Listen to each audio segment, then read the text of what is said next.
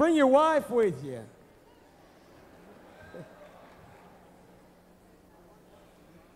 Just come on up. You can just stand next to him. I won't make you say a thing. Just come on up and stand next to him. All you have to do is nod.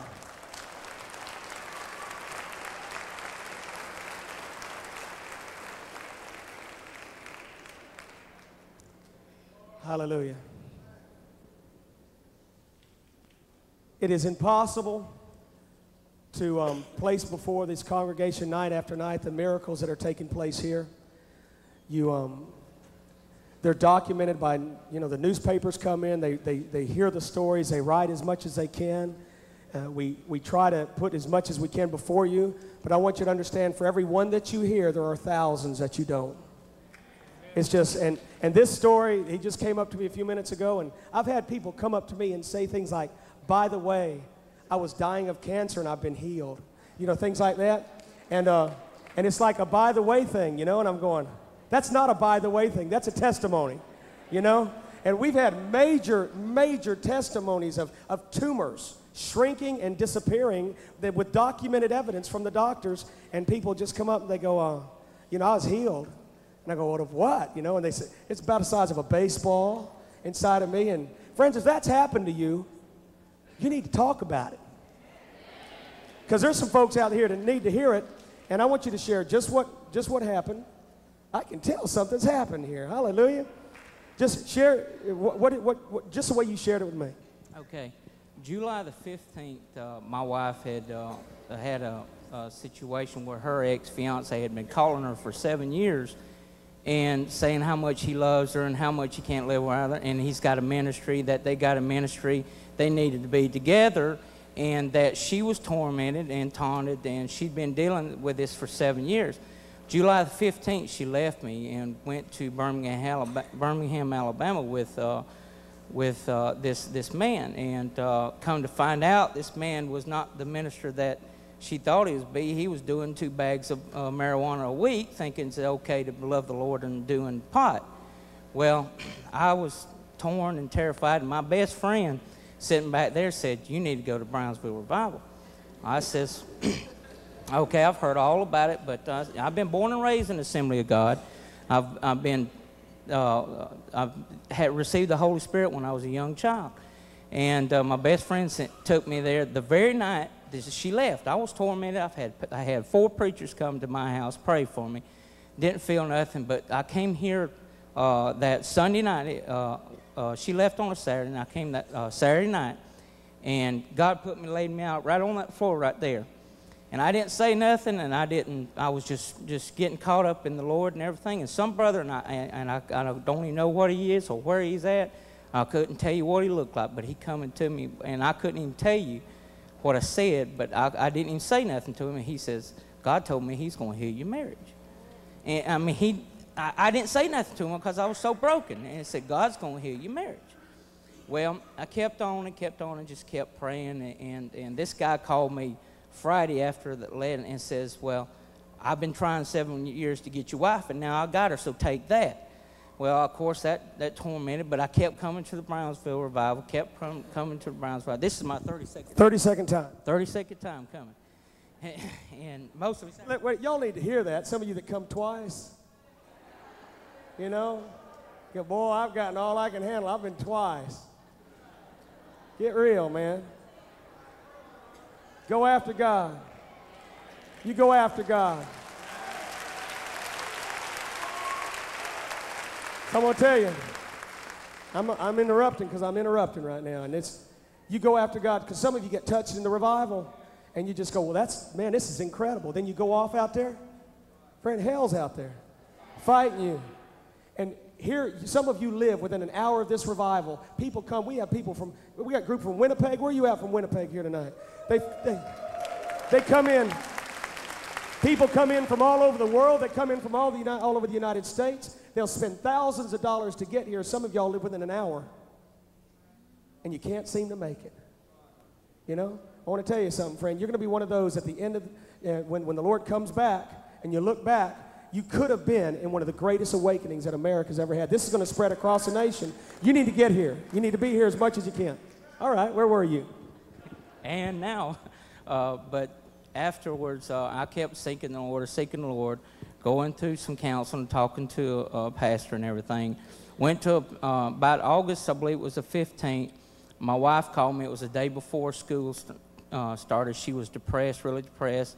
I really didn't want to talk to her because I was really angry. I felt a lot of anger and hurt. I had taken a half a day off to be with my son, took him swimming, felt anger. And when she called, I didn't really want to say nothing to her. So she spoke to my son, and then she really wanted to speak to me. So she talked to me. She told me, I love you. I'm sorry for everything. I'm sorry for hurting you. And she was so depressed. And I said, What'd you say? God had been dealing with me. Even though I was away and I had done what I had done, God still kept his hand on me. And what I did was wrong. It was sin. But I'm going to tell you, we have a great God. No matter what you do, you cannot run from God because he has his hand on you.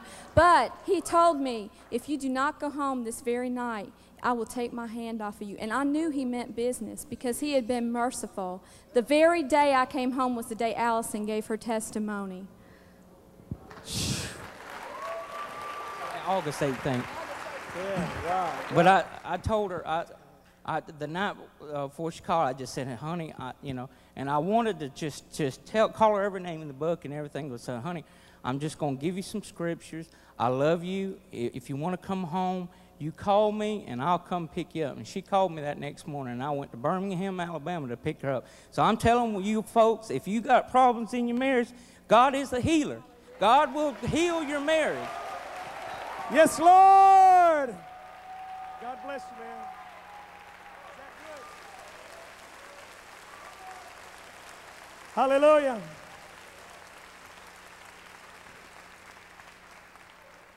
Let me tell you something about marriage situations. I had years ago when I pastored in Georgia, I had a man come by my office one day. I was in my office doing some work, and I heard him talking to my secretary out in the foyer. He said, "Is a pastor in?" And she said, "Well, he is, but he's busy." And something just prompted me to tell her to send him on in there. So I could hear her talking to him out there, and I opened the door and I said, What do you need, son?" He worked for Pittsburgh Plate Glass Company, and he was an official there, and he moved down from Pittsburgh to the area where we pastored. And he said, he started crying. He started shaking all over and started crying. He said, "My wife has left me."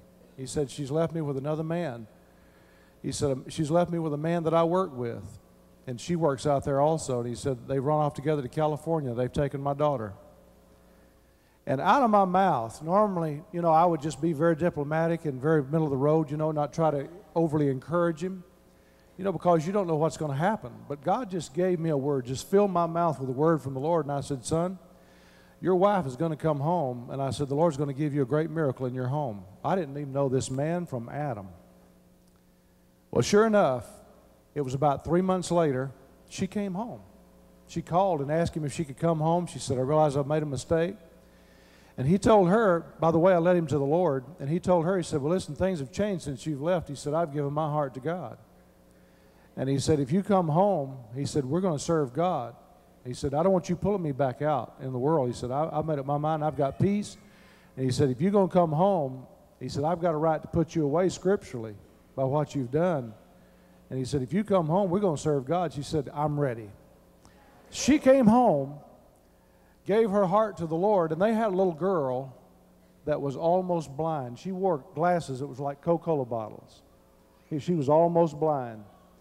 That woman got saved, and when she got saved on Sunday night, the power of God is one of those great services where the power of God just exploded like dynamite. And the Lord had her bring that little girl up for prayer, and it's irrelevant who prayed for her. But the Lord brought her up, she came up for prayer, and the Lord healed that girl that night totally. Here's what she said. Here's what the little girl said that night. She said, "Mommy, I can't see with these glasses." She said, "I just can't see." And this little girl was just a little bitty thing like that. And the mama said, "Well, honey, take your glasses off." And she took her glasses. She said, "I can see, I can see."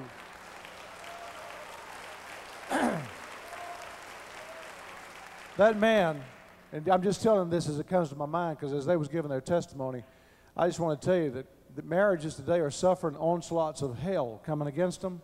But our God is greater. I'm telling you, folks, He's greater. And you don't know what the devil is doing to people to tear their homes apart, but God is greater than the devil. And I remember that man, after the Lord healed his daughter, he was so moved that night. He had just paid off a Pontiac automobile that he had, just paid it off. He was so moved. He said, I've got to give God something for what he's done. I said, son, you can't buy what the Lord just did for your daughter. He said, no, I can't buy it, but I can certainly give to one of his people. And he said, anybody in this church that needs a car, that don't have a car, he said, come and get these keys. And a woman in the church that was an ex-Catholic nun that God had saved and filled with the Spirit, and we baptized her in our baptismal pool, she walked up there and took those keys, and God gave her a car. Folks, listen, when God begins to work in a family, God begins to work in a home like that, it's just a chain reaction, one thing after the other. Last night, the Holy Spirit gave me a word for somebody that was here. I said, there's a woman here. I said, you're thinking about divorcing your husband. You haven't even told him yet. But I said, the Lord says to hold off. He'll give you a miracle. Last night, we got through praying around the prayer table over here. I walked down off the steps, and there she stood. She said, I walked in this church tonight. She said, it's my first time. And I said, God, I've heard about that revival. And she said, you know that I can't take it in the home anymore. And she said, unless you give me a miracle, I'm going to divorce my husband. I'm going to tell him I can't take it anymore. And she said, you've got to tell me tonight what I've got to do. She came in that service last night, and the Lord gave her that word. Is God a great God? Is God a great God? I'll tell you what we're going to do. If we got just a few minutes, let's take time for about 3 or 4 good testimonies. I want to interview these guys here from Winnipeg. Come on out, fellas. All these guys that you saw come out here a while ago and start dancing the aisle, these are all senior pastors. Come on out.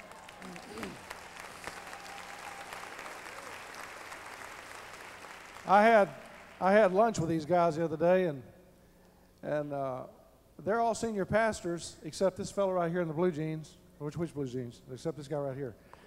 He's a youth evangelist.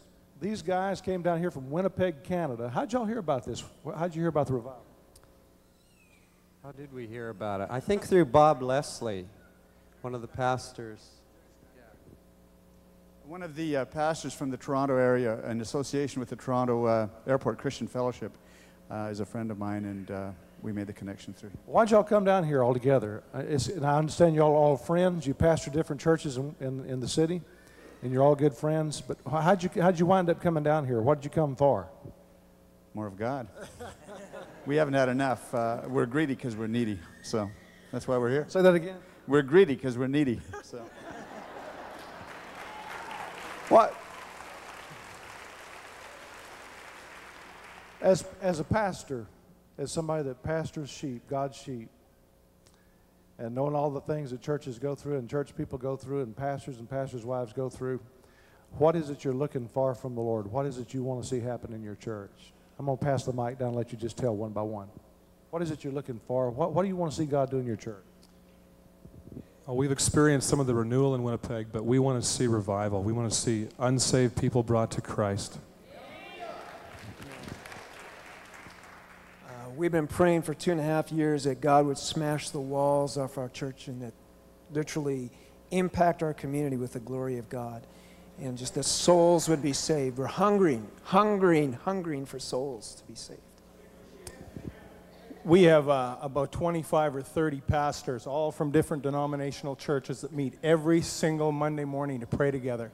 And we've been meeting for 10 years like that and praying for God to move in our city. And we've all been to Toronto, some of us several times, to taste the renewal. But what we heard about Pensacola was the lost were being saved and coming in by the hundreds. And we said, that's what we need. And that's why we're here. Hallelujah. Our city right now is under threat of a flood. And this hasn't happened for about 40 years. And we have been given a number of prophetic words, and one of them was that there would be a break in a dam. And that would be a sign that in the spiritual, God was going to move in our city. Right now, the river is 4 meters higher than normal. It still hasn't peaked yet. And we believe it's a sign that God wants to pour the river of God out of the church into the streets. And We actually were praying today, Pastor, and we're asking for a couple of things. One is that we would take back the anointing of the evangelist, and that the preaching and the steering of the river of God would be turned towards the lost. And also that we would take back the grace that you've had on your life to release the evangelist and to share the ministry with the evangelist. I want our churches to be like the house of Capernaum, where they let the man in down through the roof, and the paralyzed come in, and the blind come in, and the wheelchairs come in, and the sinners come in, and they're healed and forgiven in one moment. I want to see a generation won for Jesus.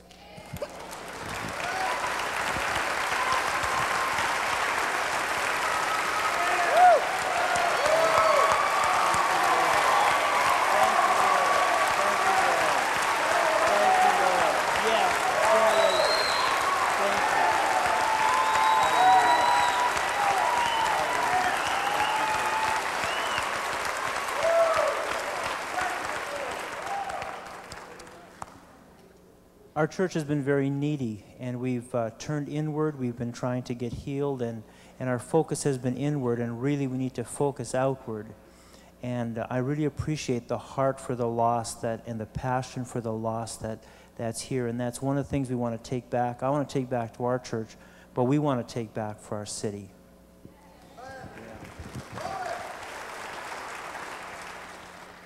One of the premises on which we just planted a church a year and a half ago was that God would give us his heart for the poor and the lost. And that's what we're looking for. He's also said that I'm to be a fire starter, so I come down for more matches. Let me tell you something. I may be wrong, but I don't think so. I think what God's doing now is Sunday night, Sunday morning, Wednesday night services are becoming a thing of the past. With what God's starting today in America and around the world, when revival breaks out in your church, Pastor, don't kill it. Don't kill it and say, well, we'll see y'all next Wednesday night, because you may come in next Wednesday night if you're calling the shots, and that dove may have flown. Once it starts on Sunday morning, breaks out like it did here on Father's Day morning, once it come through this place, don't dam it up. Don't block it. Don't inhibit and obstruct what God's trying to do. And I've said it so many times, and I'll say it again tonight. This church reminds me of a combine in the fields at night with the headlights on getting in the harvest. That's what it reminds me of. And I know I say that a lot, but every single service when we come in here and these altar calls are given and people come by the scores, sometimes by the hundreds. We've had 500 sinners saved at these altars many nights. Many nights. First time. We started this services back up on January the 5th. There was 5,000 people here that night on the premises. You couldn't get them all in here. They were standing in the halls. They were standing in Sunday school rooms where there was no closed circuit television. And there was over 500 people got saved that night, probably around 600. We try to be very conservative. And you see these people come. Many of them have come prostitutes off the street. When we built this church here, I had business people tell me, they said, Pastor, you are crazy for building a multi-million-dollar facility in this neighborhood. Don't you know it's full of prostitution and drug addiction? I said, sure.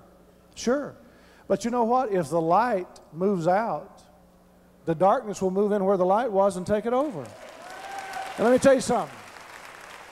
Folks, we're not trying to impress anybody.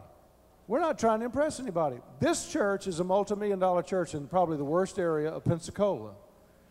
But you know what? It's so impressed the drug dealers and the prostitutes and all the people that's, the street people, it so impressed them that they don't mark graffiti on our parking lots, they don't spray paint our walls, they don't break into this place. They respect it because we stayed here for them. And you know what? Because we stayed here and built this beautiful church, and we try to keep it immaculately manicured, try to keep it up, because I feel like that the property of God ought to be the cleanest, most well-presented place on the whole block, in the whole city. And we try to keep everything up. we're very, very picky about keeping everything up because God's name rides on that sign out there by the road, Assembly of God. And we want it clean and presentable. But it so impacted this city that when the paper came out here for our dedication, they said, well, why did you stay and build this nice church here in this location? Most churches would move out to the interstate or somewhere else like that. And here's what I said. I said, we're not here for the community to change the church, but we're here for the church to change the community. And you know something? When the Holy Ghost breaks out, don't stop him, but keep going by faith. And guys up in Winnipeg, if the river's rising in the natural, you can bank on it. It's rising in your church. And you know something else? Who knows but what God sent you to Pensacola for such a time as this? Because the river's rising here also. And how many of y'all, since you've been here, how many of you know what I'm talking about? We talked about it at lunch the other day. How many of you have felt the glory, that glory blanket? Have you felt it? Let me see your hand. As God lets that glory blanket come on you, you're just absorbing and soaking in the presence of the Lord. When you go back, what you've absorbed in will come out of you, and it'll touch those people. Let's tell you what, let's everybody stand. There's a lot of other pastors here tonight too, but these guys, they touched my heart the other day when we had lunch. I've never seen such camaraderie in senior pastors in one city that meet together for 10 years. How many of you? About 30 of these senior pastors meet every Monday morning for 10 years praying for revival for Winnipeg.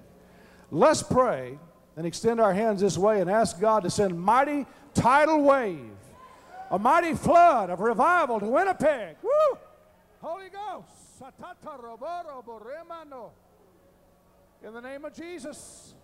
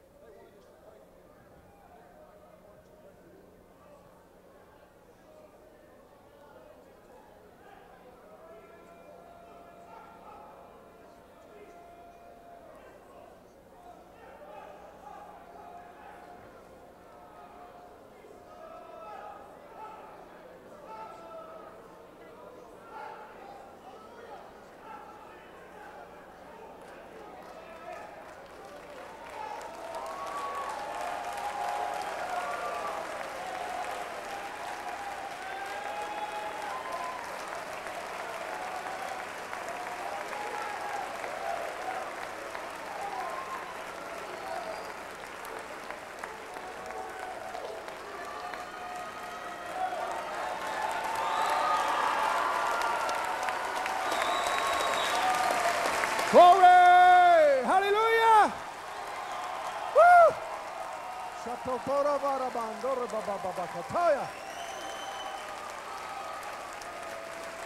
Woo! Ruth, come here, honey. How many of you's read the book Glory?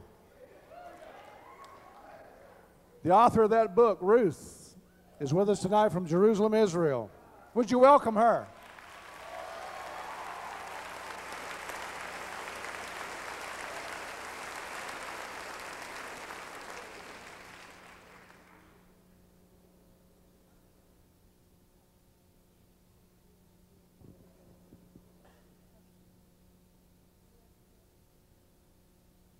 There's a wheel within the wheel, and it's turning in me. It's turning in me. It's turning in me. There's a wheel within the wheel, and it's turning in me. It's turning in the glory. Sing with me. There's a fire within the fire, and it's burning in me. It's burning in me. It's burning in me.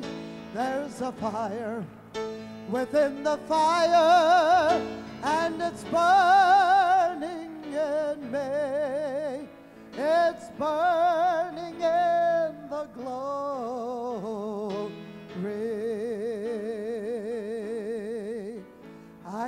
see.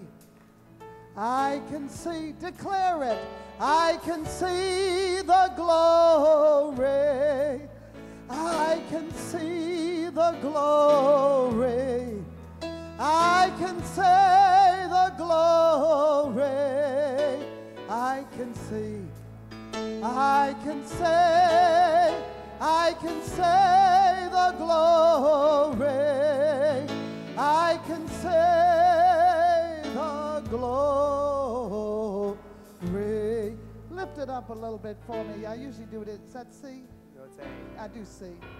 There's a wheel within the wheel, and it's turning in me. It's turning in me. It's turning in me. There's a wheel within the wheel, and it's turning in me. It's turning in the glory. Amen. There's a fire within the fire, and it's burning in me. Let it burn. It's burning in me. It's burning in me. There's a fire within the fire, and it's burning in me. It's burning in the glory. Declare with me, I can see. I can see. I can see the glory. I can say the glory. I can see the glory. I can see. I can see. I can see the glory. I can say the glory. I can see it in Winnipeg. Sing, I can see. I can see. I can see. I can see the glory. I can see the glory. I can see the glory. I can see. I can see. I can see the glory. I can see the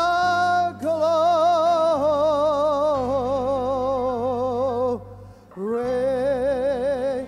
I can see the glory. I can see. I can see. I can see the glory.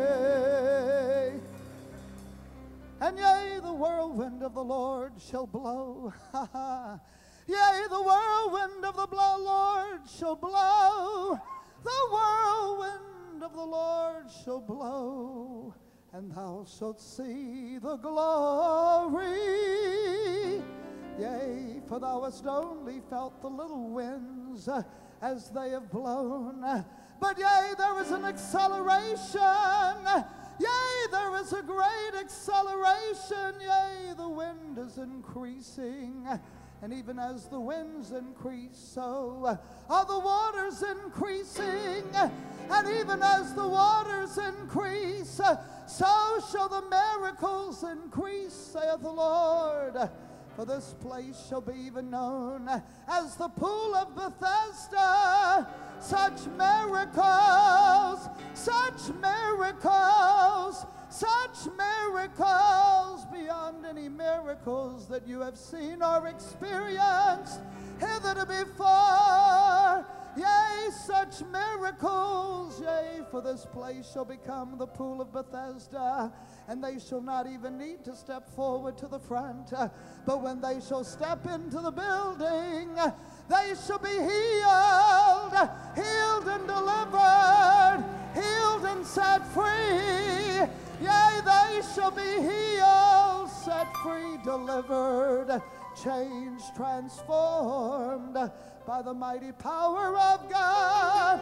An increase, an increase, an increase of the glory, an increase of the glory, for the wind beginneth to blow. The wind beginneth to blow, and it shall increase and increase and increase, and thou shalt be carried away into realms that thou hast not experienced hitherto before. Yea, lay thy reasoning mind aside, saith the Lord, and let me carry thee away by my Spirit, that thou mayest see the miraculous, even as I intend for thee to see, saith the Lord. Hikarabashiandai. Yes. Hallelujah.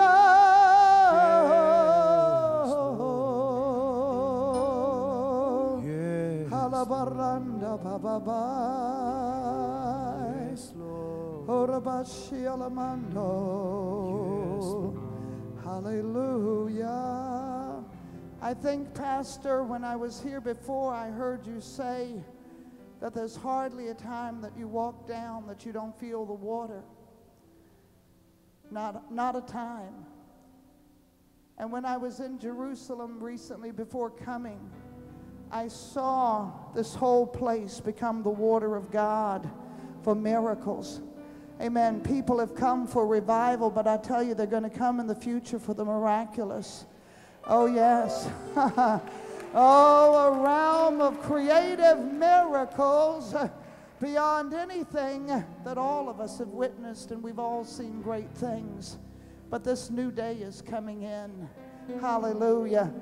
Oh, thank you, Lord. Hallelujah. Tikarabashianda. Let's just sing that chorus once more. I can see the glory. He is the glory among us. Amen. I can see, I can see, I can see the glory.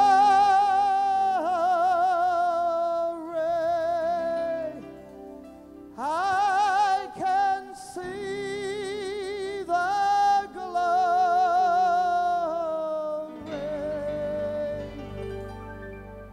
I can see the glory.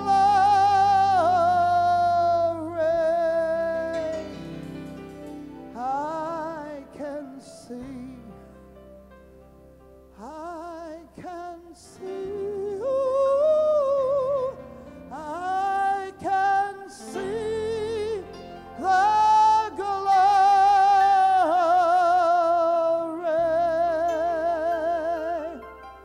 I can see the glory.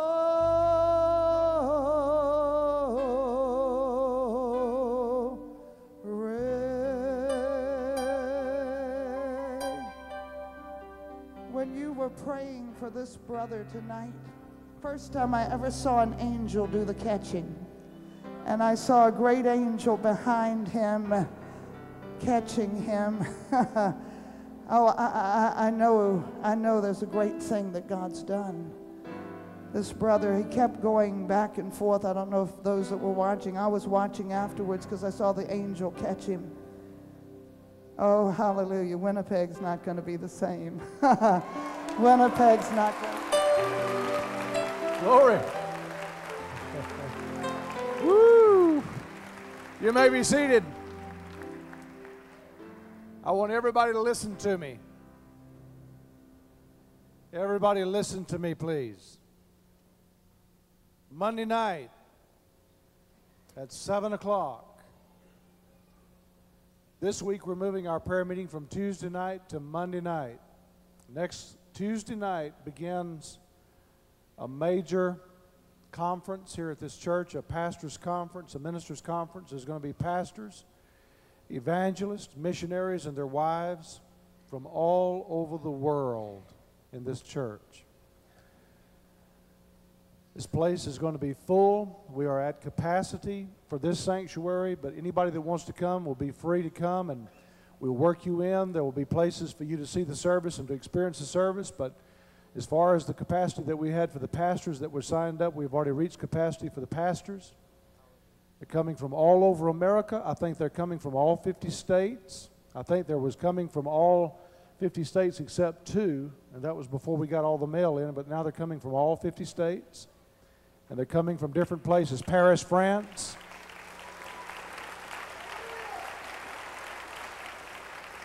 They're coming from Canada, they're coming from Australia, they're coming from Africa.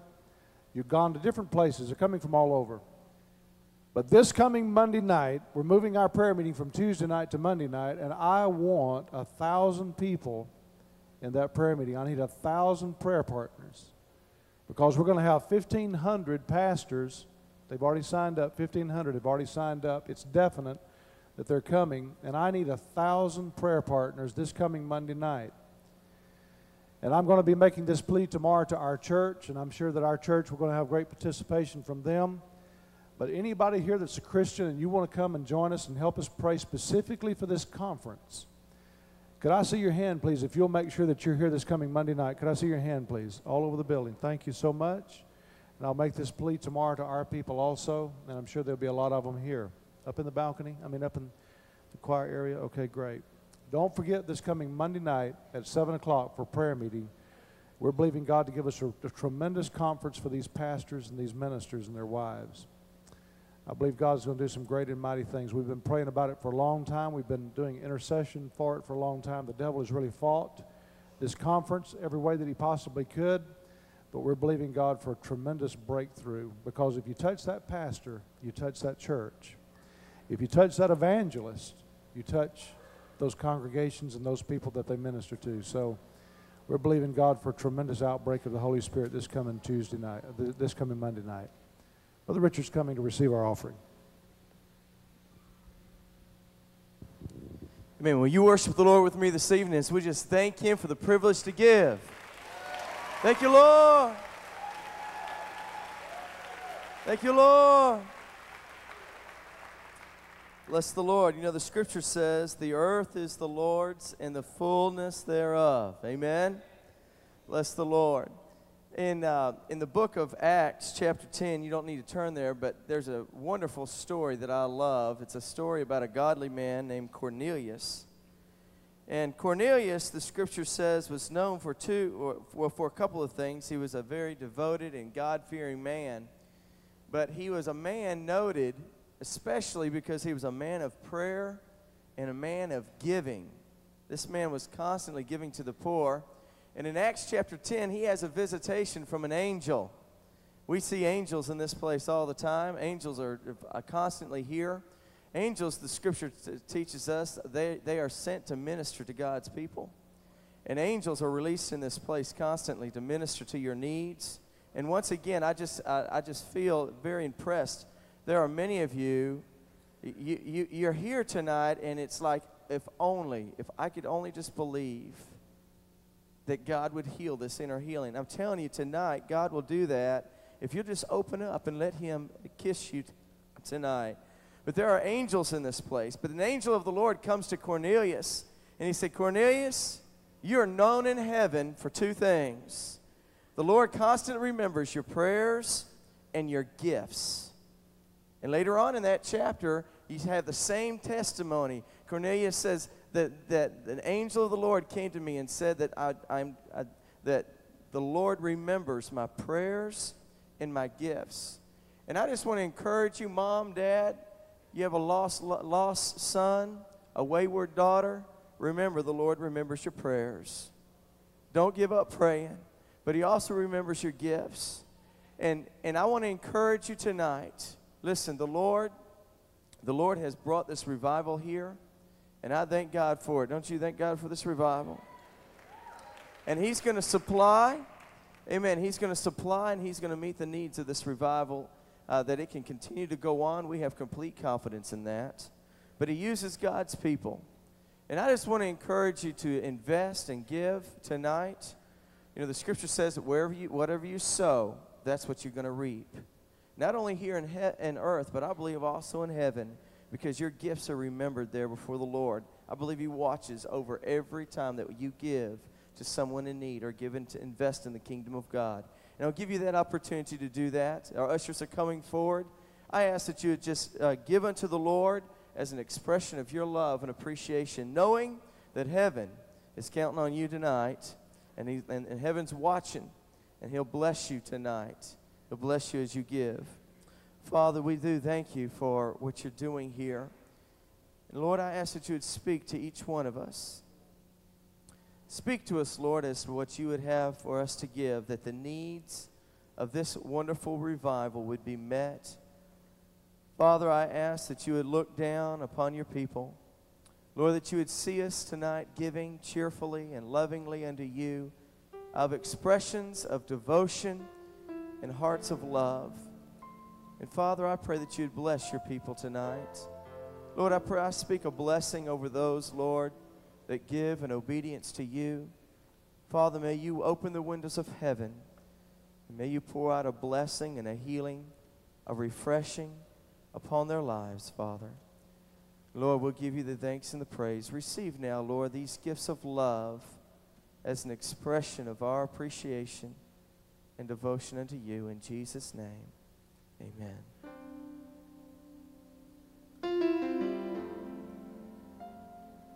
Blessed be the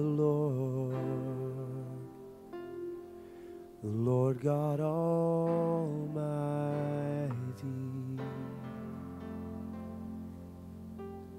Worthy is his name.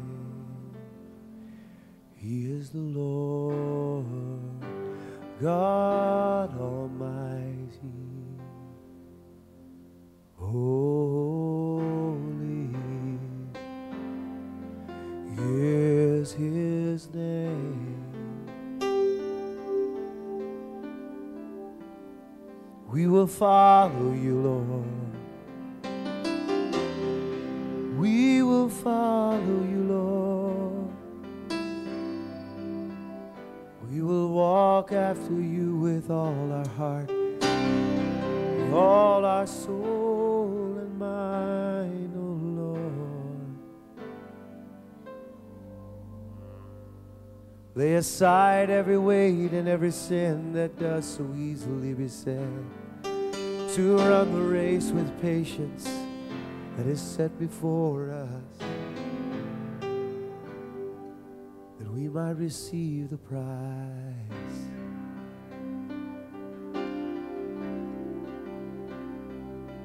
He has fire in his eyes, his sword in his hand. He's riding a white horse across this land. He has fire in his eyes, sword in his hand. He's riding a white horse all across this land. He's calling out to you and me, will you ride with me? When the Lord says to you, will you follow him? When he says move forward, will you hold back? Or will you give him everything you have and say, Lord, I will follow you. I will follow you, Lord, with all my heart and my soul and mind. We say, yes, Lord, we'll ride with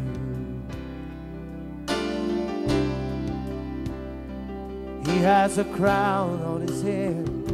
He carries a scepter in his hand. He's leading the armies all across this land. He's calling out to you and me, will you ride with me? Will you ride with me? We say yes, Lord, yes, Lord.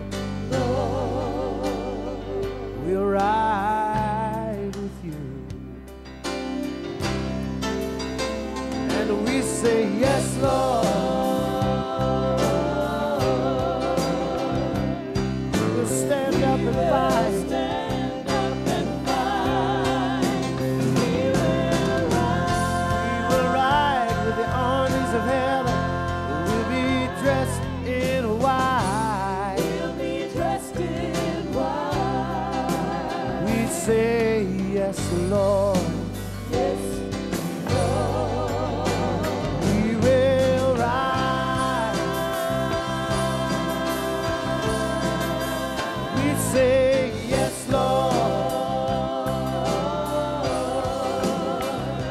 will stand up and fight. We will ride with the armies of heaven. We'll be dressed in white. We'll be dressed in white. We say yes, Lord. Yes, Lord. We'll ride.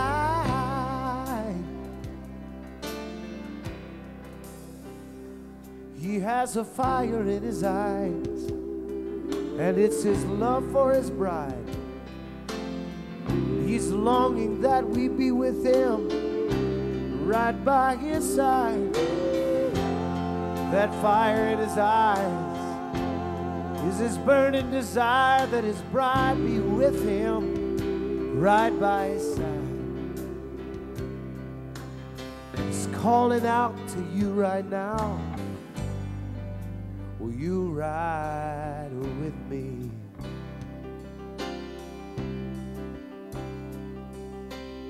Or do you love the world you've come to know more than you love him?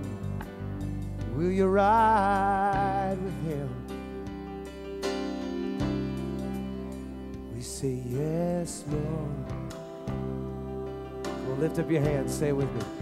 Yes, Lord. We say yes, Lord. Oh, yes, Lord.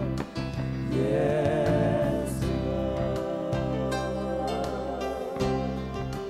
Yes, Lord.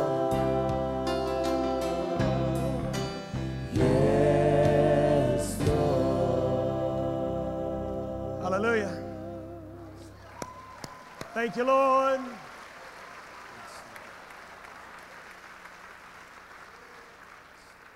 I'd like for everyone to remain standing. If you would, if you're sitting down and you can stand, please stand up.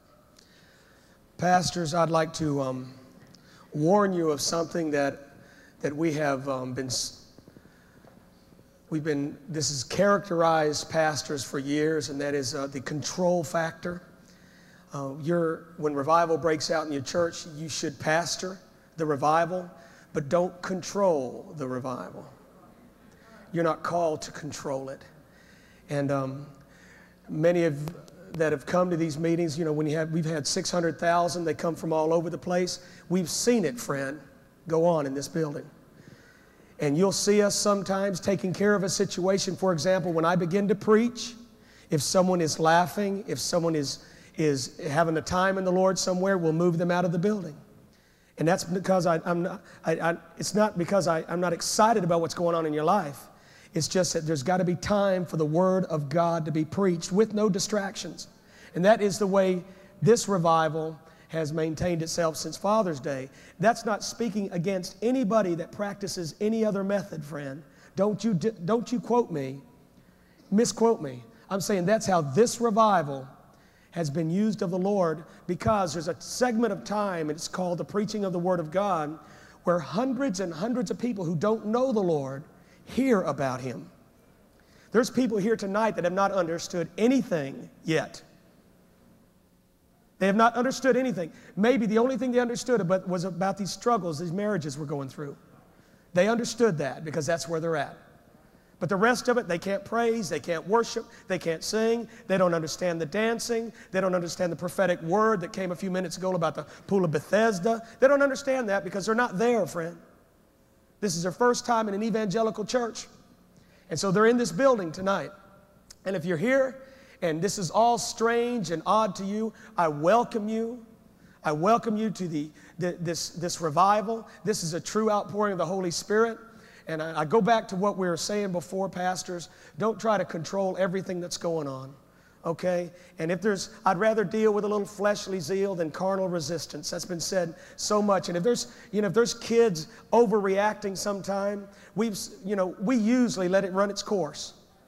We do, man, because rather than quench a child that is trying to experience the things of God, We watch young people go on to maturity. We've watched them over the last several months, and I've seen some of them come in here, shake under the power, have an experience with God, and come for weeks and just want the same experience, and God blesses them and blesses them. Another one of those young men that was doing that is now interceding every night in the prayer meeting. He's back there right now praying for your soul. He's moved from that into that. But what would have happened if we'd come up when he was down here shaking every night under the power, and we'd come up and said, listen now, it's not going to be the same every night. God's not. We'd have just quenched that spirit that was in that desire to go after God. And now he's moved from that into intercessory prayer. You know what I'm saying, friend? So don't try to control it. And just keep a watch over what's going on, Pastor. But don't try to control it. Don't try to control it. Remain standing. Everything, they're going to be fine over here, Marty. You don't have to worry about a thing. I appreciate the ushers in this room. Just a tremendous job. And this revival is being monitored all the time. There's people all over this building that are watching what's going on. We also have police here. Okay, there are police that you don't know they're police, but they're police. We have SWAT members that are trained in special tactics, just in case some crazy comes running in here. All right? And we've had some crazies running in this place, friend. I had a cop come up to me and go, Steve, let me tell you something. I love you, brother, but this is a time bomb, man. Something's going to happen in this place. And you can be spiritual, friend, and say, well, God will protect us. We need to show a little sense, too, friend. If somebody comes walking in the door with a machine gun, I ain't going to be up here praying and say, God, just watch over me, Lord. I want to say, Marty, Tony, stop him. Hallelujah. Is that all right, Pastor? I don't know. You're more spiritual than I am. I got a family. I got kids. They want to see Daddy at the end of the night. So anyway, we have folks that are watching over the revival, and that has been wisdom. But someone gave me this book the other day, and don't sit down. You're going to sit down for a few minutes in just a minute. But I've got a lot of, several thousand books in my library, just old books, and if you got one lying around, I'll take it. But old Christian books, and just a lot of books on revival that are 200 and 300 years old that I don't travel with. And this is not an old book, but it's from the 30s. And this was an edition put out by Zondervan all about Charles Finney. I've got a lot of Finney's works, but I never read this out of his journals. And it says, when the majority of the governor people had been converted, Finney went to DeKalb. He traveled around the U.S. holding great revival, 16 miles farther north, where the Methodists, listen to this, friends, where the Methodists sometimes before had a revival in which many people fell under divine power.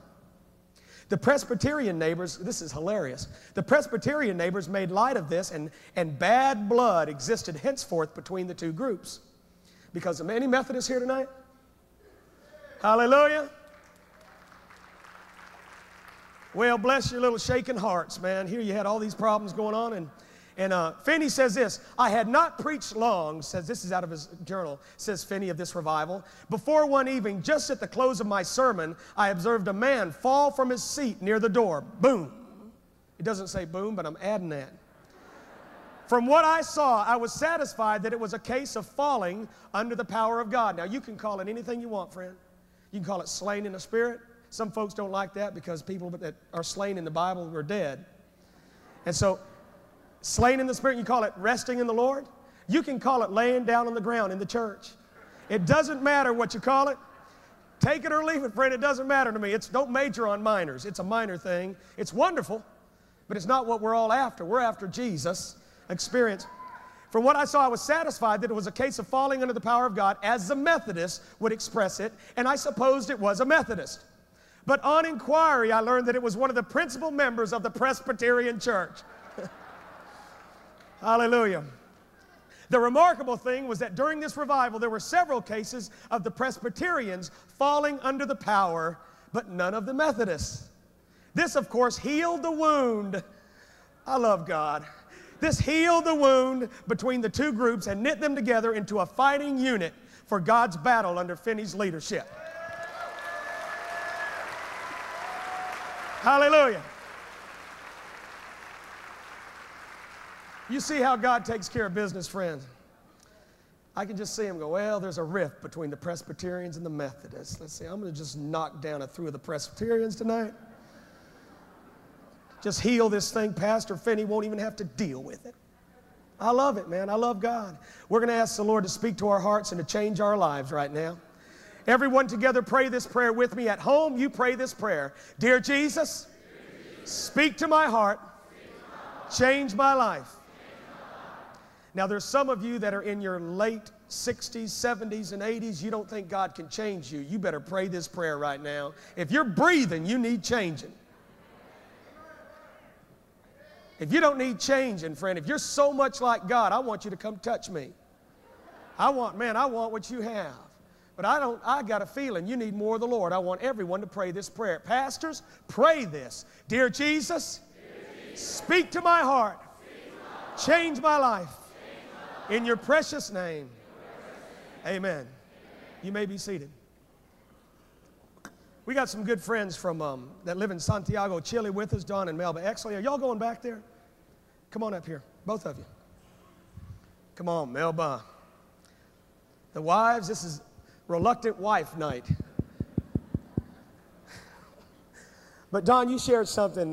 Don and Melba are in charge of church planning projects and the Teen Challenge projects. For example, Rodney Hart, who's down in Asuncion, Paraguay, planning that Teen Challenge Center there inside the prison that we talked about last night. Don Wilkerson's here with us tonight, and he talked about that. Well, Don sort of oversees those projects all over South America, and you shared something yesterday about a young girl in Chile, Santiago. Share that with us. How many know God is moving around the world?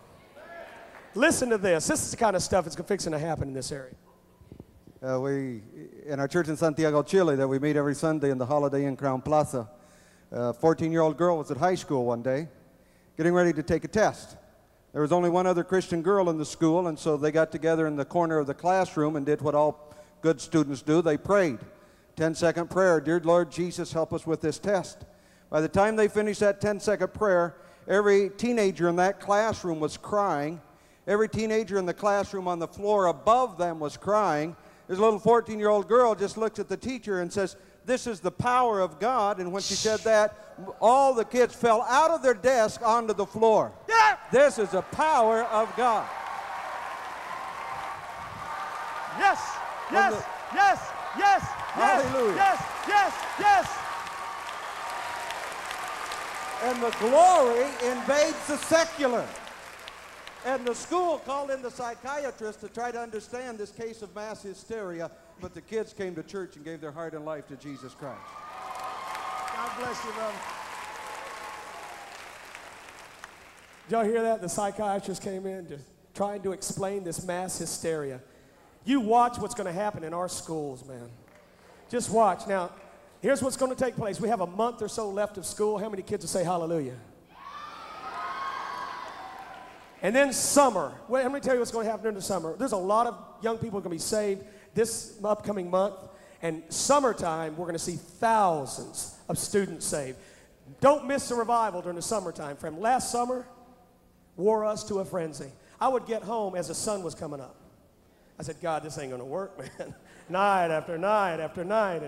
And so I was so thankful when school came around, so we had an excuse to taper it back a little bit. You know, that was our spiritual excuse. You know, we're going to school start, we got to study, kids, so let's cut back to 2 o'clock in the morning. But you're going to see, as souls are saved this upcoming month, and then this summer, thousands are saved. We're still in 1996. This is a year of the favor of the Lord. Watch what takes place when school cranks back up at the end of summer. Remember these words, friend. Watch what happens. We got great things in store over the next several months, but you watch what's going to take place. Don, man, I love that.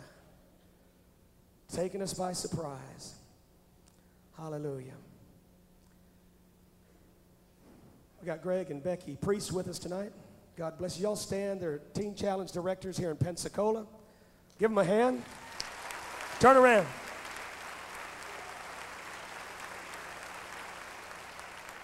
If you have a problem about anything, talk to them. Don't talk to me, talk to them. And if they can't help you, turn and talk to Don Wilkerson. He's the answer man. He can help you right here. Have y'all met? Okay, good. Hallelujah. Well, I want to tell you what happened today to me and then preach for a few minutes.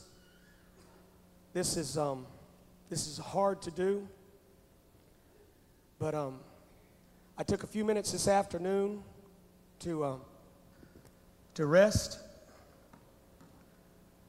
I was up at 6 o'clock this morning working on tonight's message and went out, ran some errands and came back and took about an hour rest, and I was awakened by an incredibly vivid dream.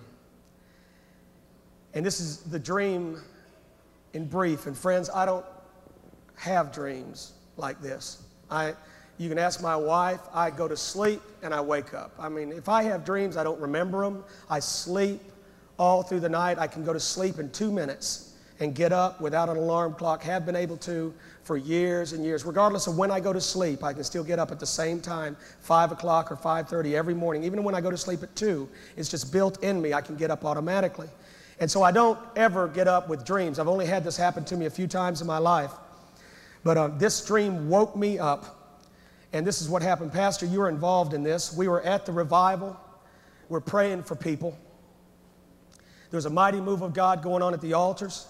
And out of the corner of my eye, I was praying with someone over here. Out of the corner of my eye, Pastor was praying with a man, and there was a figure of a small child next to the man. I want everyone to listen. Those of you at home, you listen. Listen to this because it may pertain to you.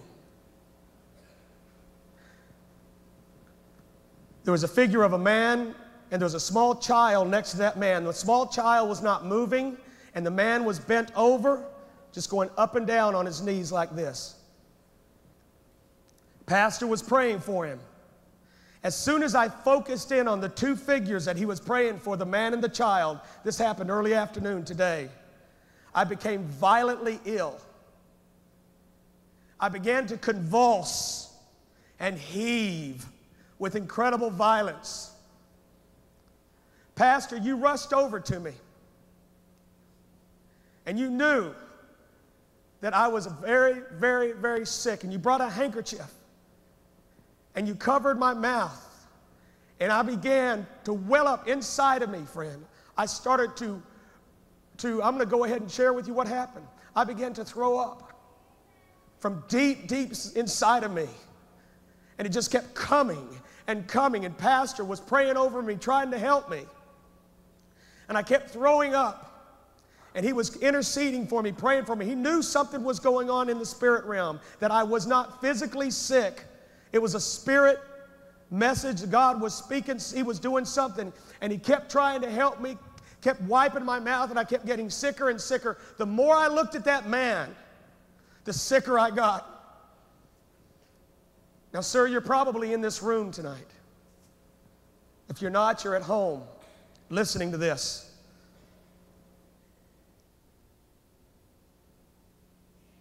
I turned my head from the man, and when I turned my head from the man, it was like turning a page in a book. I was gone. The whole scene was over, and I was in an office, and there was a secretary talking on the phone. She was speaking to an excavating company, and she was calling to get the steam shovels and the bulldozers out to a field to find the body of that little girl. And I'm here to tell you tonight, there is somebody within the sound of my voice. You have been responsible for a murder.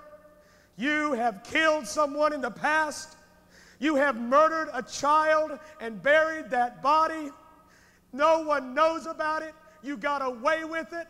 And I'm telling you tonight, you have not gotten away with it. You have been caught by God Almighty.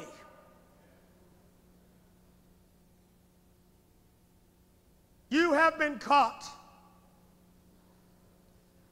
Now, you may be listening to me and you know exactly what I'm talking about because you're the man, but it may be that your brother committed the crime And he told you about it 18 years ago or 25 years ago. He told you about it, and it was so scary to you. You have hidden all these years from it, but you are just as guilty of that child's murder as he is. I'm telling you tonight, get right with God. You cannot carry that any longer. Sir, if you're watching from your home and that is you, I plead by the mercies of God, confess your crime. You will stand on Judgment Day for that child's death.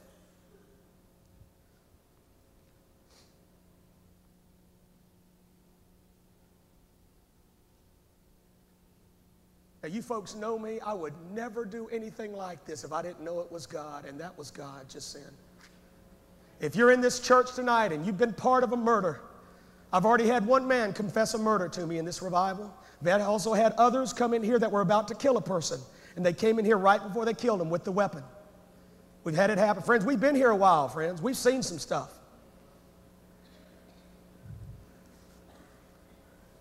But if you're in this place tonight, you get right with God and turn yourself in.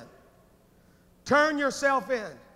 It would be better for you, and I don't know what the authority is going to say, but it'd be better for you to be in jail for the next 8, 10, 12, 15, 20 years and be right with God than to be out there in the world roaming the streets and one day face the Almighty God who will judge you, friend, like no judge on earth could judge you.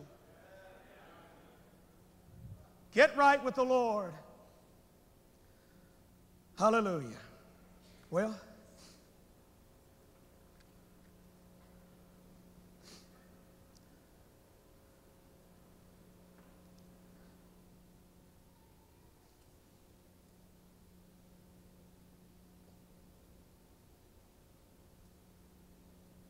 bow your heads, would you?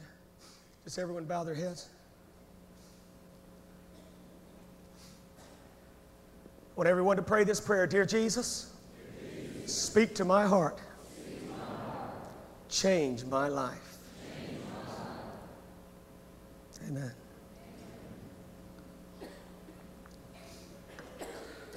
Going to continue for the next few minutes, friends,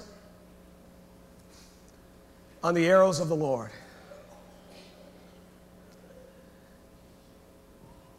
I've shared in this congregation that God has a bow, and he's got a quiver full of arrows.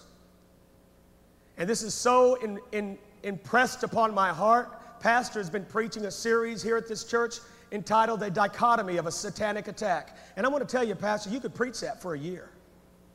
And the reason we've had breakthroughs and you haven't been able to preach is because you're speaking on the dichotomy of a satanic attack. And the very breakthrough that came was all part of God's victory. That's, you know, and so... But it's a series on the dichotomy of a satanic attack. How many know that the church is being attacked? How many have had a great time in this revival, went out and all hell broke loose? Almost everybody in here, you've experienced that. I have too. You think the evangelist lives some type of superficial life? You're wrong, sis. We get hit from all sides in a major way. But the arrows of the Lord. I'm going to go ahead tonight and use an illustration. Charlie, can you help me on this? I told you I ran some errands today. Well, I went out and got some arrows.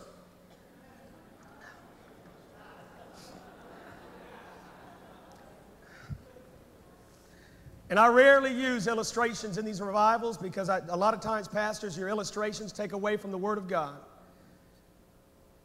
But tonight, the simplicity of what the Bible says about the arrows of the Lord, this will fit perfectly.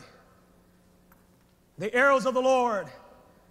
Those of you that are going to be turning to scriptures tonight, I'm going to give you the scriptures, but we're not going to be parking on any one scripture. I'm going to be sharing many of them with you, so the best thing for you to do is write them down and look at them in just a little while. But some of you, look at this way, some of you are under such heavy conviction. I'm going to be reading just for a few minutes out of the book of Psalms where David was under the conviction of the Lord. As a matter of fact, I want you to turn with me to Psalms chapter 38.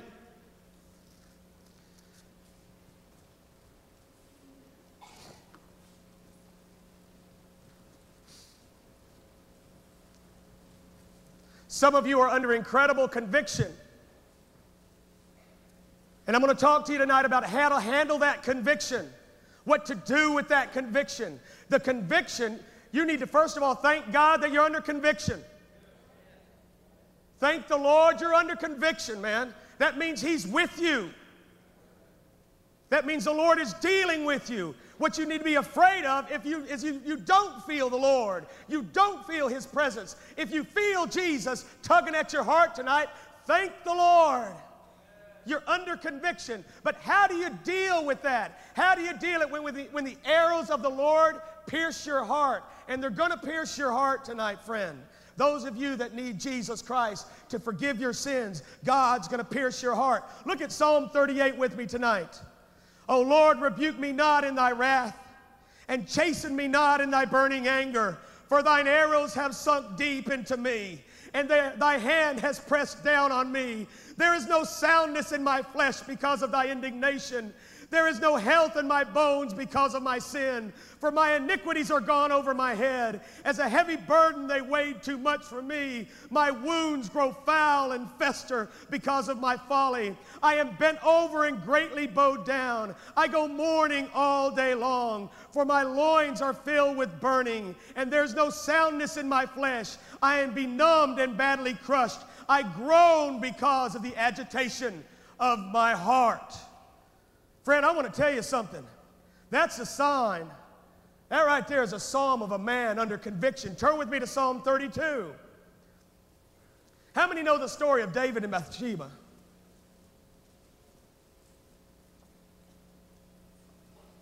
Here's a perfect example, friends, of God trying to get a hold of you. This young couple over here that shared about their marriage being healed. I want y'all to stand again right now. Just stand up. Where you at? Both of you. Sister, what's your name? Constance? Let me tell you something, Constance. When you shared what you shared, you were in an adulterous situation, weren't you? You were a sinner.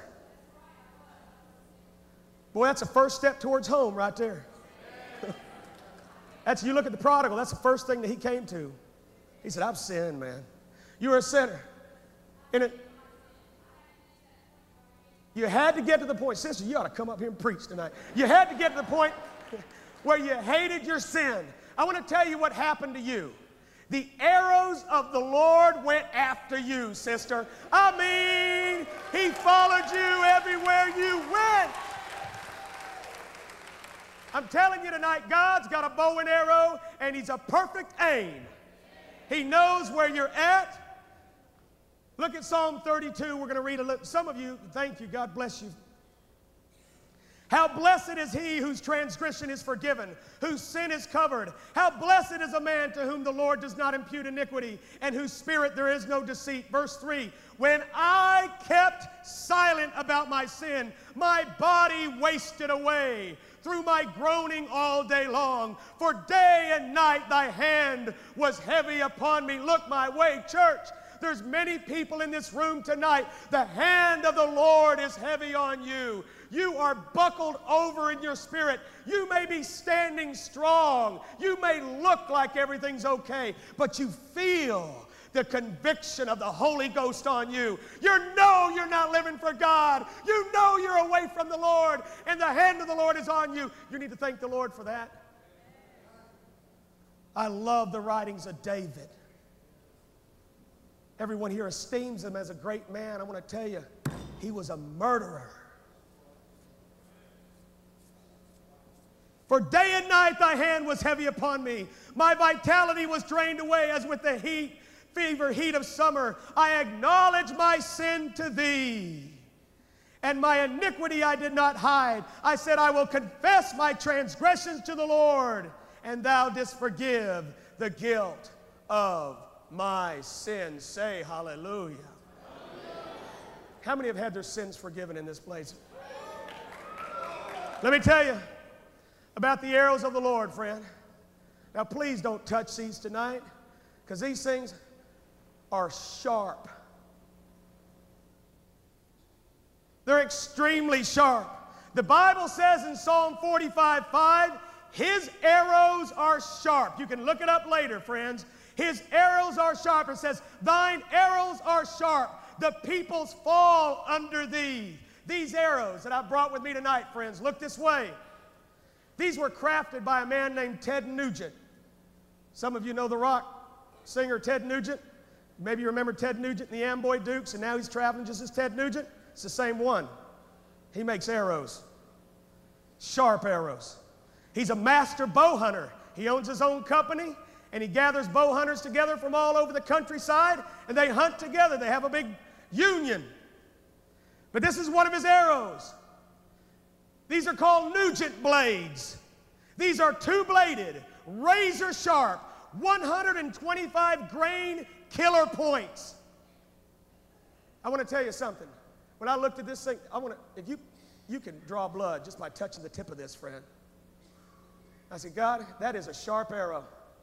That's incredible, but Lord, there ain't nothing like your arrow. This is sharp. Ted Nugent gave us the best he had, but I mean, God's arrows dwarf this little thing. They don't come close. You want to know why? The Word, God's Word, His arrows is living and active and powerful and sharper than any two-edged sword. His arrows tonight, friend, will pierce as far as the division of soul and spirit, of both joints and marrow, and able to judge the thoughts and the intentions of the heart. His arrows go in and around and through. They go everywhere, friend. His arrows are sharp. There is no creature, the Bible says, hidden from His sight. But all things are open and laid bare to the eyes of God with whom we have to do. Those of you that are under conviction tonight, God loves you, has a plan for your life, but He ain't going to put up with your stinking all day long. Friend, the Bible says there's coming a day where His Spirit will no longer contend with you. Read it in the book of Genesis. He said, my Spirit will not always contend with man. That contend means wrestle. He's not always going to do this tug and war with you. One day, you're going to get up to tug with God, and the room's going to be empty. He left you, friend. He's gone. He's over with you. The Bible says He will not always contend with you. While the arrow is flying into your heart tonight, move, friend. Be like David. David felt the arrows of the Lord. That brings me to the second point tonight. His arrows.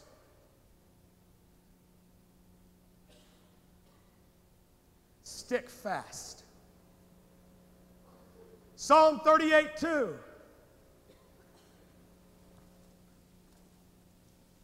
O Lord, rebuke me not in thy wrath, and chasten me not in thy burning anger. For thine arrows have sunk deep into me. The King James says, thine arrows stick fast in me. There is no soundness in my flesh because of thine indignation. There is no health in my bones because of my sin. We read it. Friend, look this way. Some of you tonight, Tony, I want you to help me. Get up here, brother. Some of you left out of here last night. This is what you left out of here like this. Put that one in my back. That's how you walked out of this building last night. All right? We had 200 people didn't respond to the altar call last night. I know this congregation. I know you, man. I could stick one of these things in you right now. I know you're sitting. I know where you're sitting. And God speaks to your heart. His arrows stick fast. They go in, friend, and I want to tell you, you can tug and tug and tug all day long. They ain't coming out. He's got you. Am I telling the truth, Constance? He's got you, doesn't he, sister? You went to Birmingham like this. You walked around, and you know what I get a kick out of? I see this all the time. Stick that thing in my back. Easy. Easy. If he pokes me, I'm going to poke him. But some of you walk out of this place, and we come up to you and go, how you doing? And you go, fine. Richard, am I telling the truth, brother? Fine. Is anything wrong? No. That's how crystal clear it is to me, friends. I see them things sticking out all over. And you go, everything's fine with me. Or this is what some of you do. Just keep that arrow back there. Take that, Charity. Pull the point off that thing, Tony. Just unscrew it. This is what you do. You leave out of the revival, the arrow's poked in you. Okay? Like this. You know what you do? Here's the religious folks here. They put their choir robe over it.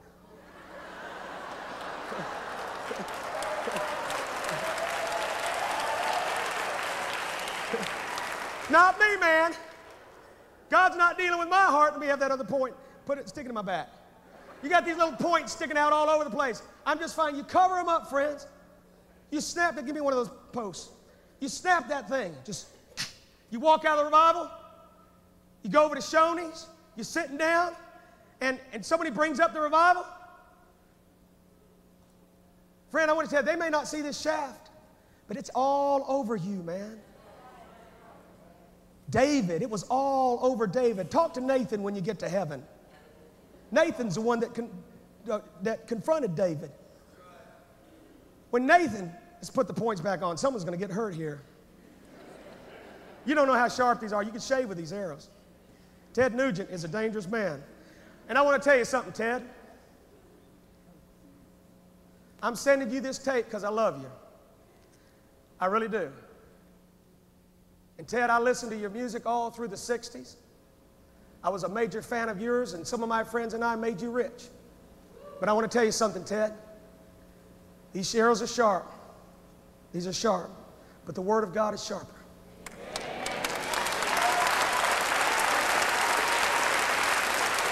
And I want you to understand something. I understand you're a master bow hunter. But there's someone after you. There's someone after you that dwarfs all your skills. You can't come close to his skills. It's called the Father, the Son, and the Holy Ghost. The Holy Ghost is after you, Ted. Now, I'm telling you something right now from the Spirit. There have been people talking to you about God, and you've been trying to run from it. Just like when you'd kill a doe, or you'll kill an animal, and they'll run off, and you have to track it. Sometimes you'll actually tie a string to these arrows to follow that animal. I want to tell you, God's got this arrow. He's already pierced your heart. He's piercing it again, and he's following you, brother. He wants your life. I'm telling you this out of love, Ted. I love you. I care about you. There's a mighty revival going on in Pensacola, Florida. I know you're a busy man. I know you're still a rock and roller, but I want you to come to this revival.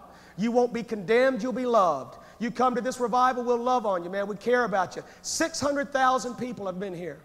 600,000 from all over the nation. I want you to come and receive the love of Jesus Christ. This isn't religion. This isn't religion. This is true Christianity, man. We're finding God. And I want to tell you something else. You're running through some problems in your home. There's some struggles going on right now. You ain't going to find the answer with all your friends. You ain't going to find the answer in music. The answer is in Jesus Christ. I want you to come, Ted. I want you to come to this revival.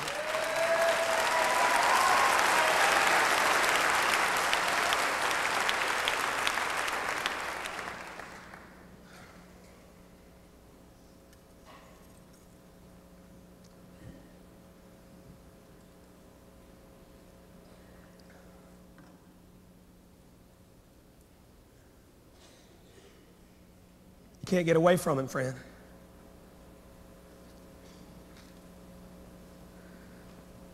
Whew. Those of you in this room under conviction, God's brought you here tonight.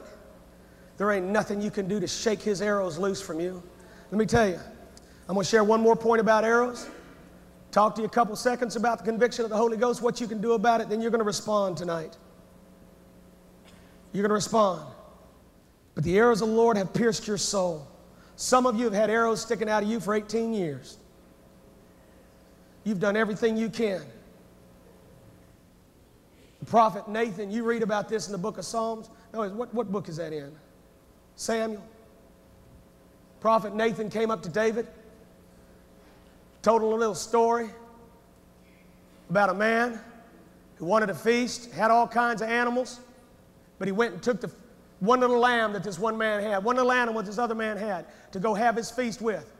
And David said, that man ought to be crucified. That man ought to be killed. This is a Steve Hill version. That man ought to be killed. And Nathan said, you're the man. Samuel took an arrow from the Lord, and it went shoo, right into his heart. But Samuel also knew David already had several sticking out of him. That was a killing arrow. That was the one that sunk the bear right there. That's the one that killed him right there. Dear God, I've sinned. The last point about arrows tonight, the arrows of the Lord go forth like lightning. Zechariah 9:14 says, then the Lord will appear over them, and his arrow will go forth like lightning. Habakkuk 3:11, I believe it is, says, the sun and the moon stood in their places. They went away at the light of thine arrows. Now, I'm not pulling this out of context, friends. The Bible says that his arrows go forth like lightning. If I had everyone give me an adjective about lightning, most people would say quick, bright, frightening. Those are the kind of things we've seen it in the skies. We've seen horizontal lightning. How many have seen horizontal lightning? Vertical lightning. I've seen it in the skies since the last couple of weeks here in Florida. We get storms down here, man. And I watch them. I'm amazed at them. But the other day I was watching lightning out of the back porch of my home, and I was watching it shoot. And the thing, they say it goes from the ground up, but it shot. It did curves. The lightning did curves. How many have seen that? And I saw that and went, dear God, look at your arrows. It was going like this. Go anywhere you want to, friend. His arrows will follow you. They'll follow you back home tonight. They'll follow you over to Shoney's. His arrow will follow you everywhere you go. They'll follow you into school, sir. Yeah. Little girl, they'll follow you right into math class. His arrows will follow you everywhere. You've been hit. Yeah. They go forth like lightning. And also, lightning. If they're typifying God's arrows, if lightning is lightning, it's 50,000 degrees Fahrenheit. The sun is only 10. Lightning is 5 times hotter than the sun. That's why it burns when he hits you. When his arrows hit you, that's why David felt what he felt inside. He was burning within. His bones gave way. His joints gave way. His heart was melting before him. Why? It was burning inside, friend. The light, the power of lightning, of these arrows, friends, it'll expose everything inside of you, friend. The sun and the moon are dwarfed at God's arrows. The light, the lightning of God's arrows. I enjoy this. I don't know if you are, but sure makes sense to me. I remember when I was hit. Matter of fact, I walked around about 5 years with arrows stuck all over me. How about you, Tony? I did, man. People talk to me about God. You know, I remember one time I even cried. And I went on for 3 more years like this.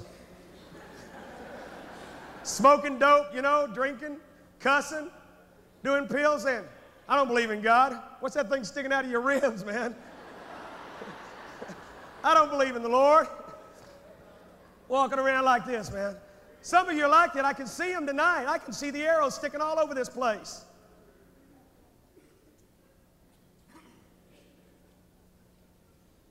Some of you walked out of here last night and this is what you said. You said, that's pretty good. That's all right. Or did it, you know, did it touch you or anything? Nah.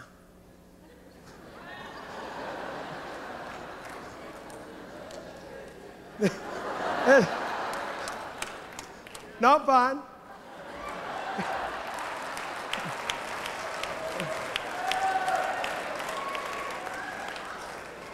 That's how silly you look, friend. You're under conviction, man.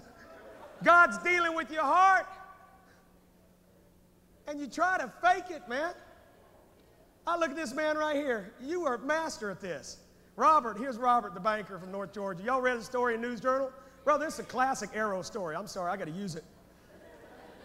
You come home, your wife's got the Allison video on. You come in there, you watch that Allison video's on. If you haven't seen that Allison video, get it, man, and watch it at least 5 times a day.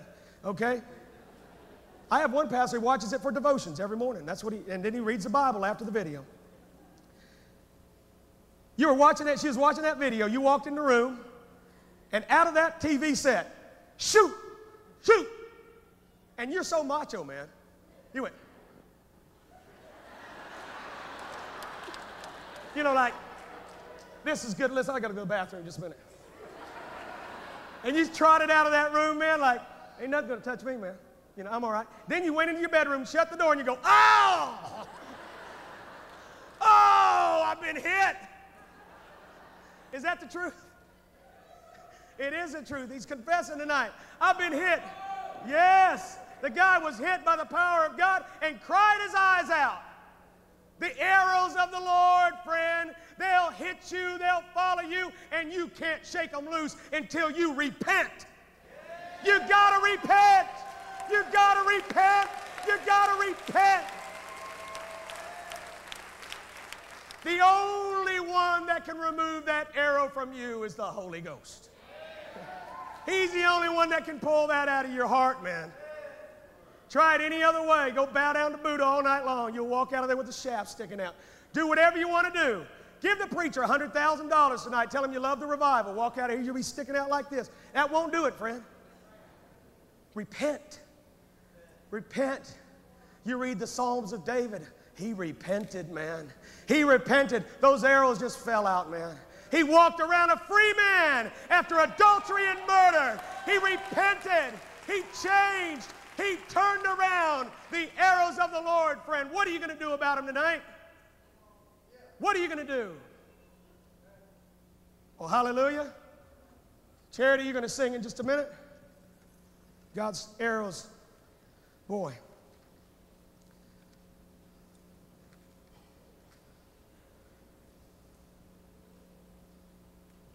And it's something, pastors, how we got to make sure we set everything on our notes. You ever done that? Well, I got to make sure I said everything, you know. Don't fall into that trap either, because half of it's a bunch of junk. It is. Something will have 18 pages. 18 pages, and maybe 5 of it is worth saying. It's good to have the 18, but don't dwell on it. Sometimes you go too long, man. I mean, right now there's people bleeding all over this place. They're bleeding all over this place. They got arrows stuck all over them. The Holy Ghost wants to perform surgery. He was going to come down here. He wants to remove those arrows from you. I said the conviction of the Holy Spirit is a sign of His presence. I've also said that it's impossible to remove this conviction from your life. It's impossible to remove the arrow from your life. You can try to cover it up. You can try to drown it. That's what folks do too, don't they, Tony? You know, they'll go into the bar tonight and go, "You Bloody Mary?"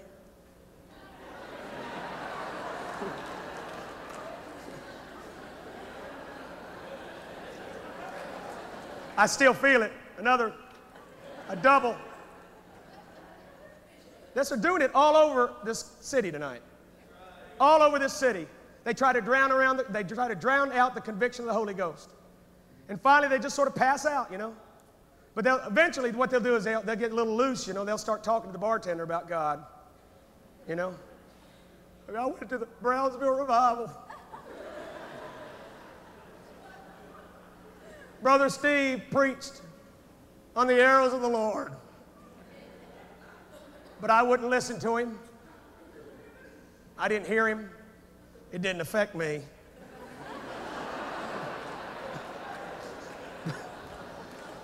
But it affected a lot of other people.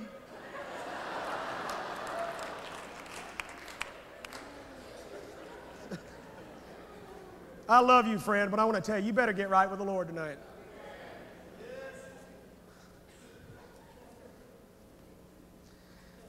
I'm closing with this. Every single one of us in this room will respond tonight to the Holy Spirit.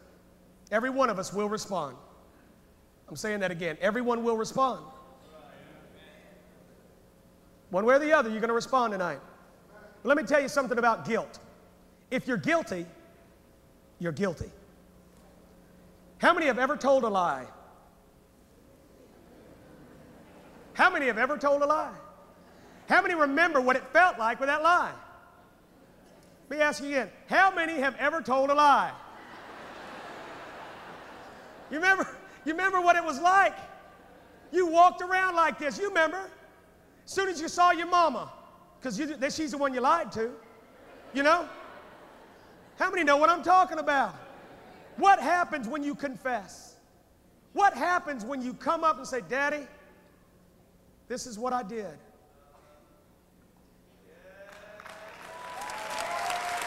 That's what happens. That's what happens when you confess. That's what happens tonight, friend.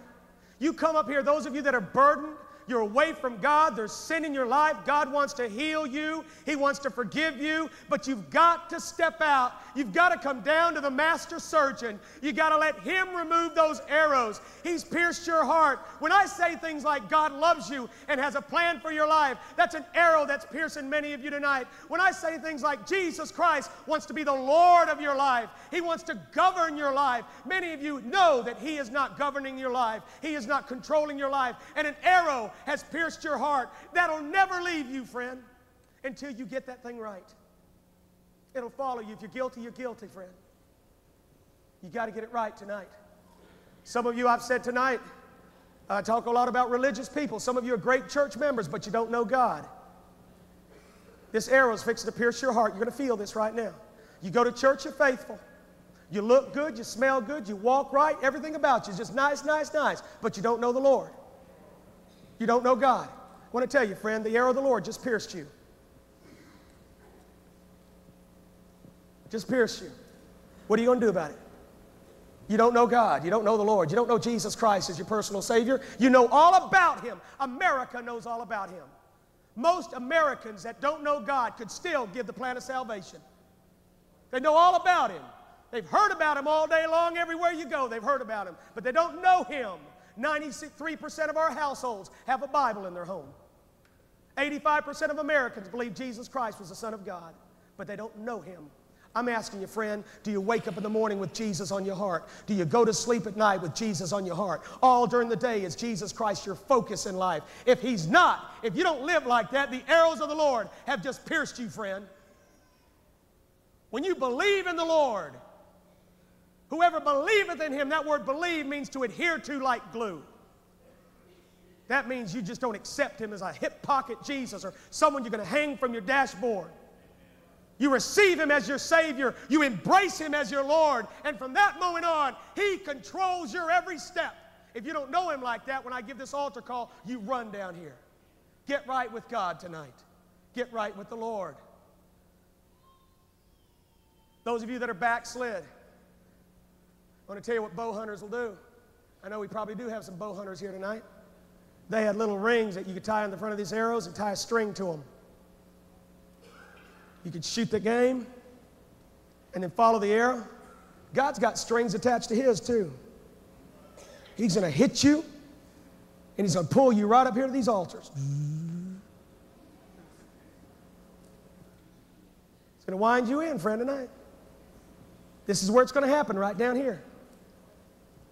God doesn't want to hurt you, friend. He wants to heal you. He doesn't want to hurt you, He wants to heal you. He wants to make you better. He wants to fix you, but He's like a surgeon. He's got to take care of the infection first. He's got to take care of the root problem. It's called sin. And when this arrow hits you, that's just like a surgeon come up to you and poking you and going, where does it hurt? Where does it hurt? Where does it hurt? Ow! Come in my office on Monday. We'll deal with that. Ow! Now come on down here. Let's deal with this. Does this make sense to anybody but me? I don't know. I don't know how to make it any simpler, friends. This is a conviction of the Holy Ghost. David felt it. I'm going to sit across the table one day at the marriage supper of the Lamb with David. I'm going to look at him. He's going to look at me, and he's going to go, the arrows of the Lord. Man, that's sharp, man. You used my story, man. You used my story, Steve. And I'm going to look at him and go, man, you repented, David. You set an example for the world. I love you, David. You repented, man, and you wrote about your anguish, and we read it, and you brought comfort to millions and millions of people after you went on. Thank you, David. Right now, I want everyone to stand in this room. We're going to give an altar call. Don't anyone walk out those doors unless it's an emergency. And I want to tell you, you go to the bathroom, you go with arrows sticking out of you.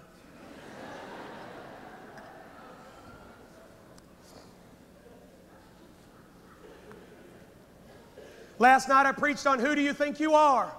Who do you think you are? Who do others say that you are? And who you really are. There's only two classifications of people, regardless of what anybody says. There's no such thing as lawyers and doctors and butchers and bakers and candlestick makers. There's no such thing as all these little categories of people. Forget it, friend. That's man. God and the devil see two people.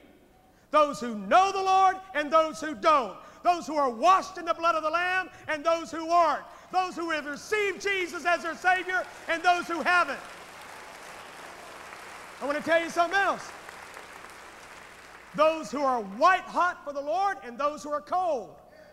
Those of you that are lukewarm in this place, He will spit you out of His mouth. So that ain't a category, friend, you want to be in. And cold ain't either.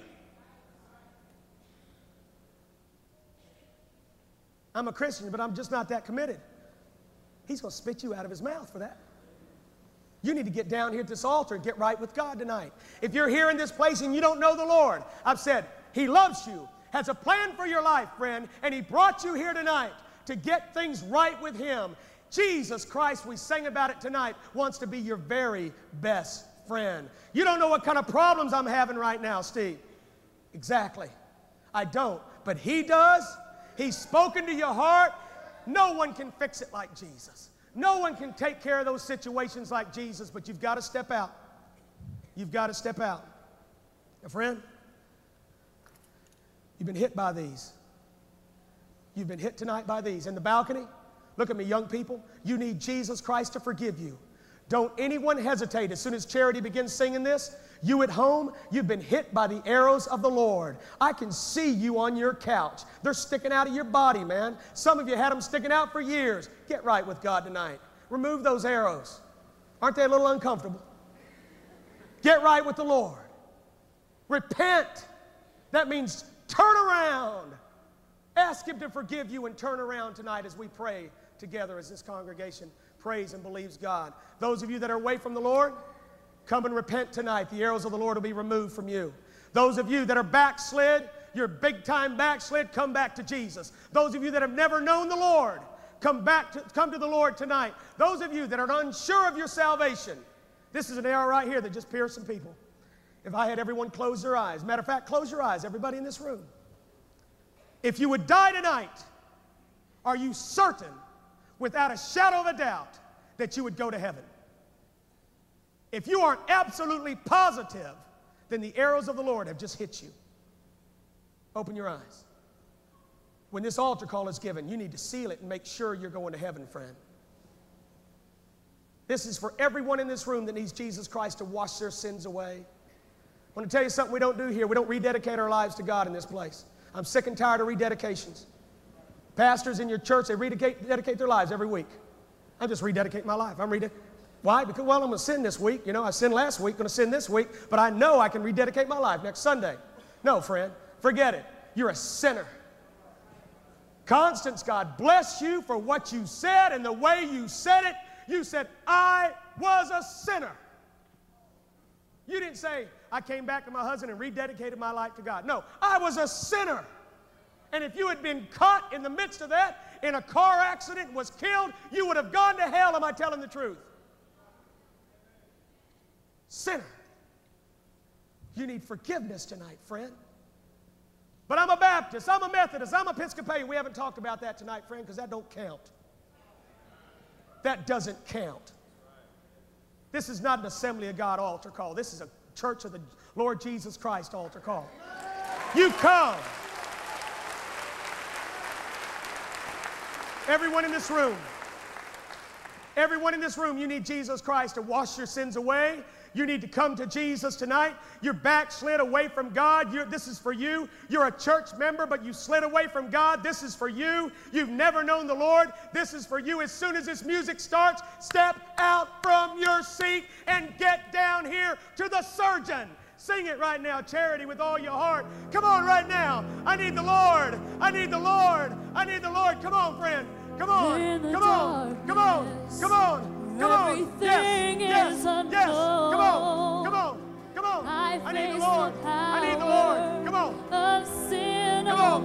Yes. Come on. Right over here. Come on. Right over here. God bless you. Yeah. Come on. Right in here. Come on. Come on. In the balcony. Let's go.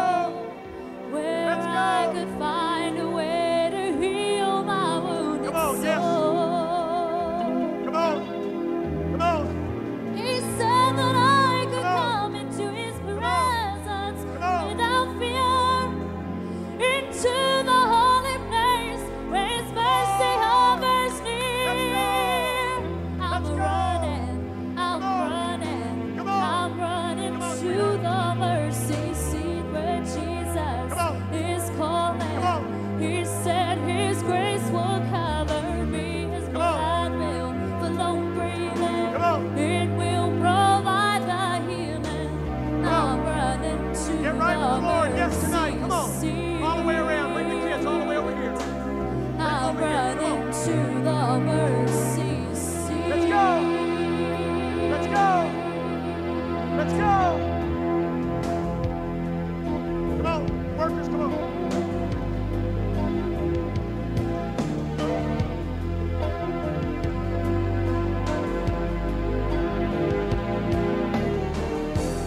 Are you living where hope has not been? Come on, folks, all the way around. Let's go.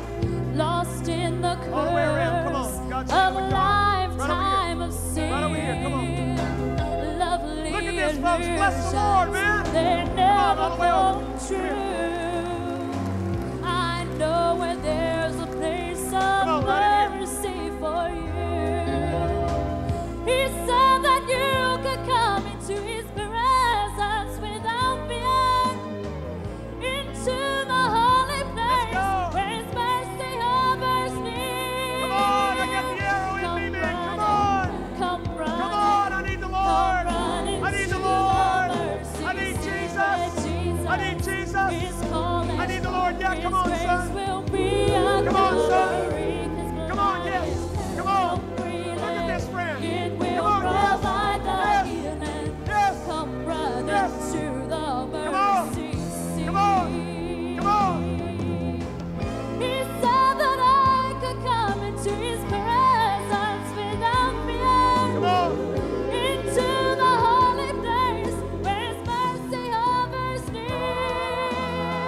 I'm running to the mercy seat where Jesus is calling. He said His grace will cover me, His blood will flow freely. It will provide the healing. I'm running to the mercy seat where Jesus is calling. He said His grace will cover me, His blood will flow freely. It will provide the healing. I'm running to the mercy seat. I'm running to the mercy seat. I'm running to the mercy seat.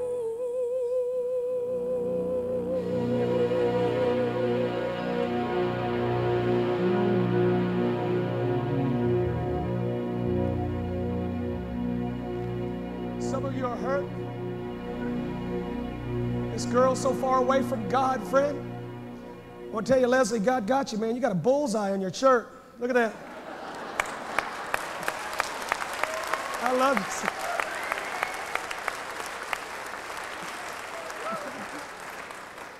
Don't ever wear a t-shirt like that to church, man. I love you, Leslie. I can tell God's doing it, isn't He? One of our workers, stay with Leslie right there. I love you, sis. God's dealing with your heart.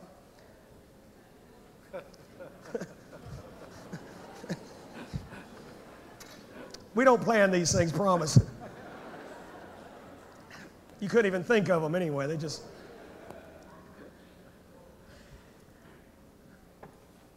If Linda would come. We're going to give you one more opportunity, and here's what we're going to do. Some of you are so wounded. You got so many arrows sticking out of you, friend. I want to tell you, this is your night. And we're going to have everyone do something. And I don't want anyone to be rebellious about this. Some of you are already coming down. See, y'all are trickling in tonight. You know, if we stayed here all night, there'd probably be 400 or 500 people come down here and repent. But I'm not going to stay here all night waiting on you. If you're not right with God, you know you're not right with God. You need to get right with God. It's simple, friend. You're going to go home feeling miserable. Why go home with all the things sticking out of you? You're going to lay down in bed. Think of how uncomfortable that'd be. You know, I'm talking about, can you spiritualize that with me, friend? You're in pain spiritually. Some of you can't sleep at night. Why? Because you're guilty. Yes. You turn, you toss and turn, friend. It's because arrows are sticking out all over you. God's got you. This is what we're going to do. Everyone's going to turn to the person next to them. They're going to ask them, do you need Jesus Christ to forgive you tonight? Now, at this point of the service, we have had some of the most incredible conversions right now at this time. So don't anyone take this lightly. We've had drug addicts get saved during this time right now and live for God. It's been for months now. They're living for God because somebody during this time of the service took the time to say what you're about to say. You turn to the person next to you and you ask them if they need Jesus Christ to forgive them. Don't do it yet. When they do that, look at me, everybody. Don't be a fool. All right? I'm all right. You know, it is silly, but it's really stupid. It's really stupid to say, I'm fine. And they're going, He can remove that. He can heal you. He can forgive you right now. And leave out of this place, friend, a new man, a new woman, washed in the blood of the Lamb, totally cleansed, friends. The wounds healed. The only thing that's going to be left is a scar. Want to know what those scars are for? A scar is a reminder of a healed wound. That's why He doesn't let us forget our past, because that's our testimony. And you can go up to people and go, see that? It's an arrow hole. That's when God spoke to me. Constance, you got that hole in your heart. God went in Birmingham, Alabama. You can always share that story, and people are always going to see that arrow hole where God got a hold of you. Everyone's going to turn to the person next to him, and don't you refuse this. The Holy Spirit spoke to my heart a minute ago about Steve's dream. And I sense, as the Holy Spirit dealt with me just a few minutes ago about that there's someone here that you've got a lot of corrupted flesh because you was shot a long time ago. This thing goes back a long time. And whenever you was shot, involved in that murder, there's a lot of corrupted flesh, and it's almost eat you alive. There's just a little bit left to go. And God brought you here in the nick of time. And the Holy Spirit says, if you'll come up here tonight, that surgeon will withdraw that arrow and healing will begin to take place. But for a long time, you haven't been able to rest. And there's so much corrupted flesh now around you and so much infection, it's just about to get you. You can't take it. And after tonight, you won't be able to take it. Jesus. So you need to respond. That's good. No two services are alike. So if you think this is a candy cutter or cookie cutter service, no, friend. The things that you've seen happen in this service have never happened before and will never happen again, because no two services are alike. And I thank God for that. This is a custom service for you, friend. You turn to the person next to you, ask them if they need forgiveness. Don't lie. If you do, say, yes, I do. And both of you come down right now. In the balcony, both of you come down. Down on the main floor, both of you come down right now. Do it. Right now. Let's go. Right now. Step out. Step out now. Step out now. Let's go. Yes. Yes. Come on. Come on. Yes. Come on. Yes. Come on. Right now. Come on. In the balcony. Let's go. I need the Lord to forgive me. Come on down. Yes. God bless you. God bless you. God bless you. God bless you. Yes. Come on. Come on. Come on. Come on. Come on. Move up a little bit. I don't want to go in the aisles here. Come on. Y'all move up a little bit. They're in the aisles right here. Move up. Come on. Come on.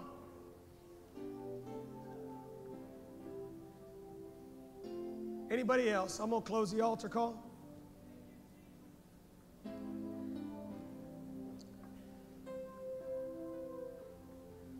Those of you that just responded, if you believe the Lord can change your life, how many down here right now, you want Jesus Christ to wash your sins away? Raise your hand. Down. Every one of you down here, raise your hand. You want the Lord to wash your sins away. Look at this, Pastor. You can put your hands down. Look at me, everybody. We're going to pray.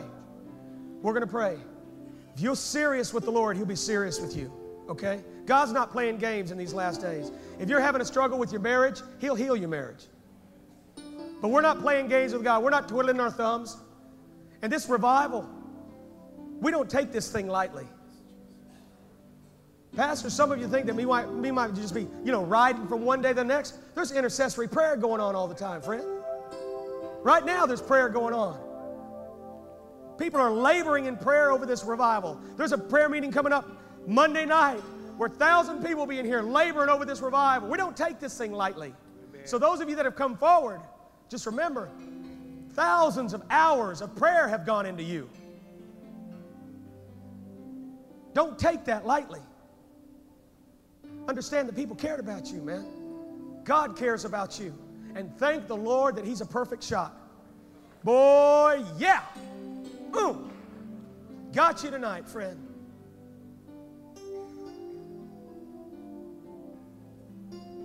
We're going to pray and ask the Lord to wash our sins away. Before we do this, listen up. This is not a churchy prayer. You're not joining Brownsville. You're not joining a Baptist church. You're not joining a Pentecostal church. Those of you that have been away from God, you've known the Lord, you're away from God, if you will admit that you've been a sinner, if those words could possibly come out of your mouth. See, in America, everybody's a Christian. You know? Everybody's right with God type of thing. This country stinks, friend. And when we sin, and some of you are involved in heavy pornography, and you just think it's bad.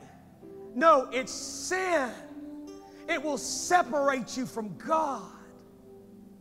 It's not, well, at least I'm not in the X-rated theaters at night. Who categorized it like that for you? You are going to go to hell, friend. You are in bondage. You are addicted. Jesus said, if you look upon a woman with lust in your heart, you've committed adultery. And sir, you're committing it every night of your life. And adulterers have a place in the lake of fire.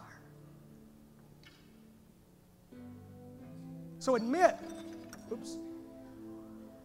Hit anybody? Thank you, Jesus. So admit tonight. We got through this sermon without one cut.